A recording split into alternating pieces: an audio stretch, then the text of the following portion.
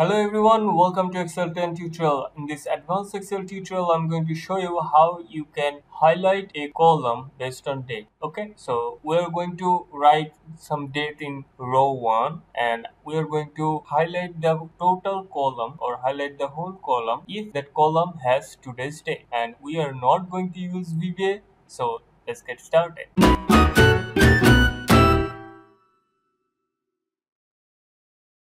This is an empty workbook and let's enter today's date here. Control semicolon. Remember the keyboard shortcut to enter today's date. And if I select it and drag it, let's say these are the dates. And now I want to highlight enter column. That means in cell A1 we have today's date. So I want to highlight column A. And tomorrow I want to highlight column B, and it should be dynamic. No matter when I open the workbook, if a certain column has today's date, we're going to highlight it. Okay, so simply select the data range. I'm going to select the whole column here and click on conditional formatting, click on new rules, click on use formula to determine which cells to format. And now write this formula: if A1, and that is the date cell, equal to today, if that is today's date cell, then true or false. Then click on format and you can change it according to your need. You can format it by different font. If a font should be changed according to today's date, you can do that.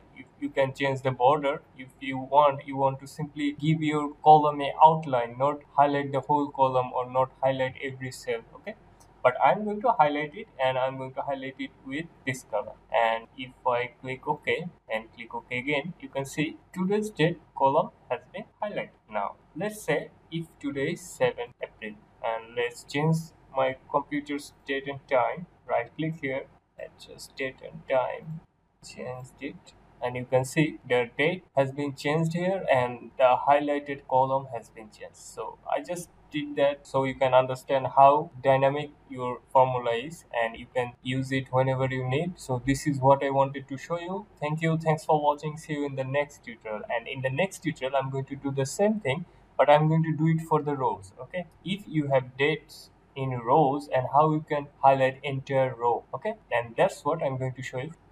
Thank you. Thanks for watching. If you can, please support the channel through Patreon and don't forget to subscribe. Thank you.